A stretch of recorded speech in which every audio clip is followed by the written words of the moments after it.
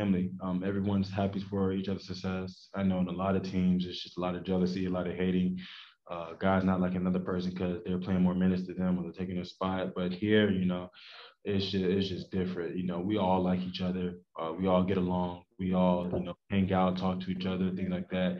It's just like a whole family, and like I'm really glad to be a part of a team like this, special, especially my senior year. So it's really it's really special.